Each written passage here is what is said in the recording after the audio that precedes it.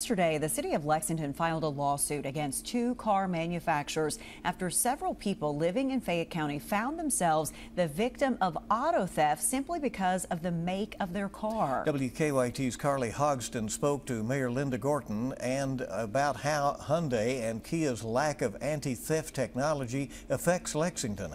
That is our top story at 5. To prevent theft, most people just have to lock their car.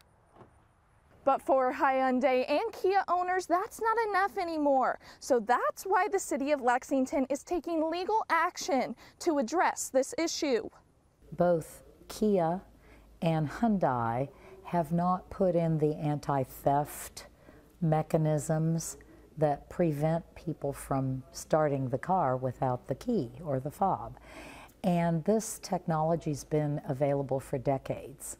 A technology that is implemented by most car companies. But Lexington Mayor Linda Gorton says these automakers haven't in most of their vehicles, and it shows. According to Mayor Gorton, 40% of the stolen cars this past winter and spring in Lexington were Hyundais and Kias, which not only affects the owner of the car, but the city. Our police officers are ending up spending a lot of time just on those two types of automobiles. It takes police officers off of other things and other jobs that they might need to be doing. Mayor Gorton says these thefts could have been prevented.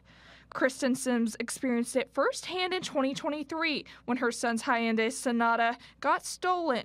It's really a crime, and I think they should be sued, and I think they should pay for the fact that it's cost the city, the people, thousands, maybe more. Sims says that the theft brought along insurance troubles and security concerns and even made her son miss days of school and work. I think it could absolutely make a difference, and I think you hit Hyundai in the pockets, and maybe then they'll realize what a silly thing to do by leaving one small part out that have cost everybody so much money. In Lexington, Carly Hogston, WKYT.